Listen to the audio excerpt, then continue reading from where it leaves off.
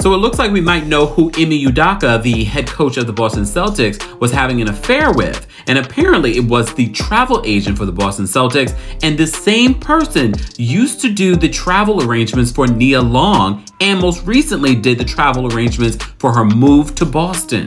So according to a TMZ exclusive, they said sources connected to the couple and the NBA franchise tell TMZ one of the staffers' duties included planning Udoka's team-related travel, and we're told she was also involved in booking travel for Nia to come to Boston or to road games. So according to sources, the investigation was launched back in July, but Udoka only told Nia about this situation, the investigation, a few days ago. So there's also a lot of speculation whether or not this was a consensual relationship or was Udoka making unwanted advances towards this travel agent. Udoka has been suspended for the season.